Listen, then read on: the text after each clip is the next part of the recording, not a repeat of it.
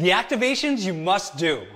To excel in your training or sport, prepping your body is essential.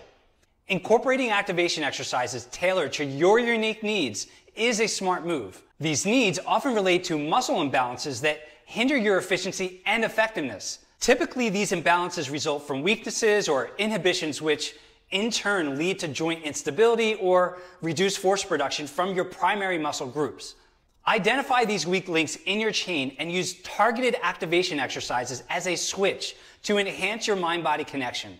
This will boost recruitment in these stubborn areas, helping you maximize your performance while minimizing the risk of injury.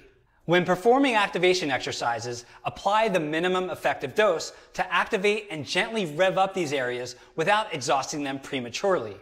A standard approach that works well for most is 2 sets of 5 to 10 reps with a perceived exertion level of around 4 to 5 out of 10. Keep the exercises straightforward to ensure effective isolation.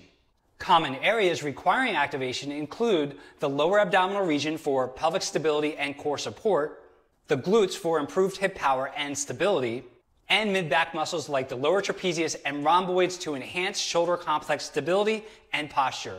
For the lower abs, consider exercises like the dead bug. To target the glutes, incorporate hip extensions and hip abduction movements like the fire hydrant. And for mid-back activation, include a prone W exercise. In each of these exercises, pause briefly at the end range of motion to gently stimulate the system and prepare it for what comes next. Prioritize these activation exercises to ensure you're primed for peak performance and longevity in your athletic journey.